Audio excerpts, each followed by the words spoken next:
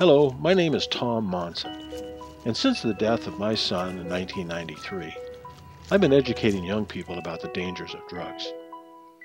In 1999, I produced a film called Drug Wars, One Family's Battle.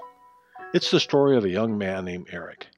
At first, he started using drugs casually, ended up a heroin addict, and then he died. His sister tells a story of how heroin affected his life and how his addiction affected the lives of the people who loved him. We released the film in 2000, and it was broadcast on 26 different television stations in Oregon. 2 years later, the state medical examiner reported that heroin-related deaths had plunged by over 50%. Now we know the film had an impact because the people at the drug treatment centers told me that their intake calls for heroin addiction doubled right after the broadcast. And today, oh my gosh, the level of heroin addiction is off the charts.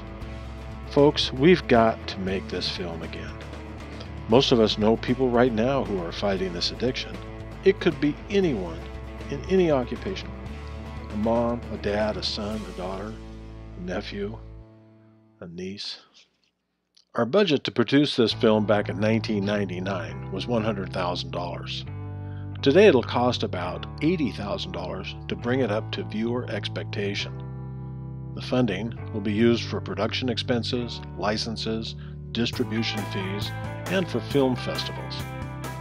Why do we have to do this? No one else will. Don't expect our government to do it. Because of all the money they spend fighting the war on drugs, billions of dollars go to criminal justice, welfare, and medical expenses.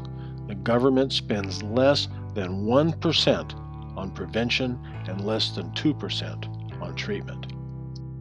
So what's in it for you? Well, for a minimum contribution, we'll send you a copy of the new film.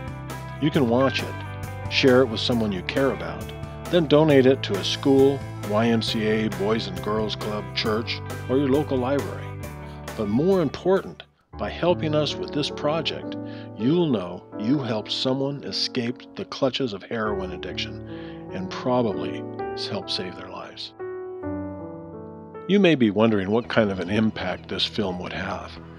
When we distributed the original film to schools, libraries, drug treatment centers, the feedback was tremendous.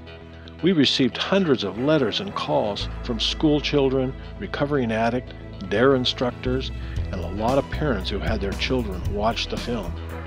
One young guy told me that watching the film gave him the why and why he shouldn't use drugs. Our goal was to get people not to think twice about it, but to think once about it and with a good reason to say no. What's cool is this film has traveled around the world and helped educate hundreds of thousands of children of many nationalities and cultures, help them understand the dangers of drugs. Why is this important to all of us? Most crime is drug-related, and we all benefit from a lower crime rate. That lowers our taxes, gives us a better environment to raise our children. Having lost my own son gives me a whole different perspective on how important it is to show our kids why they shouldn't use drugs. Since we're moving forward with this project one way or the other, the contributions you make are not at risk. The biggest risk is our challenge of how long it's going to take to get this film done. The faster, the more people we'll be able to save. I realize that some people just can't contribute, especially if they have a family member with an addiction. If you don't have the means, you can still help us get the word out about the film and share this valuable story.